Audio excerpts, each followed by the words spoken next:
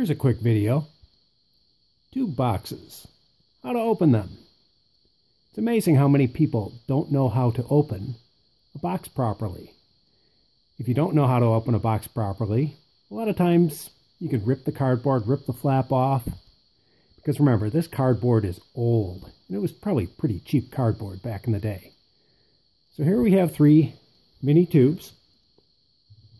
What's your best friend? The butter knife. Actually, almost any knife works, but butter knives are nice because they're dull. RCA box, well, they're pretty easy to open because they don't have the little barbs.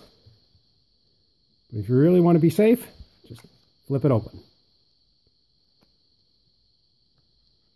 More typically, you'll get on this GE box, for instance, get these little flaps here, which, you know, you can't really get your finger, you can get your fingers in there, but you risk actually ripping the flap, and well, that's not a happy situation. So once again, just take the knife, stick it under, and shove a little bit in this direction. So you put it in, shove, and you can work it out.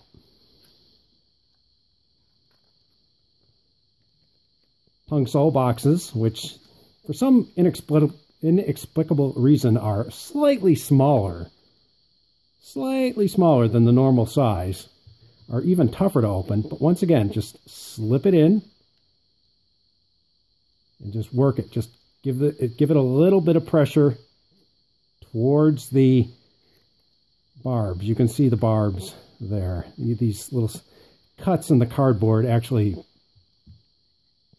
cling in with those cuts there. It's a security thing. So the box doesn't open. Now, you're saying, well, I don't have a butter knife in my pocket all the time. At the Hamfest, you're going through some Hamfest tubes at a table. You don't have a butter knife? What's better? Or what can you use? Car keys. Once again, take your biggest key. That's the biggest, flattest key is generally the best one. Just work it under. Easy. So I hope you can use this tip and hopefully keep your boxes intact. And here's a little quiz. I'm kind of amazed here. I picked 3 random tubes out of just a box of tubes I was going through. Why are those 3 tubes interesting? They're just minis. Leave an answer in the comments. See if anyone picks it up. Okay, bye.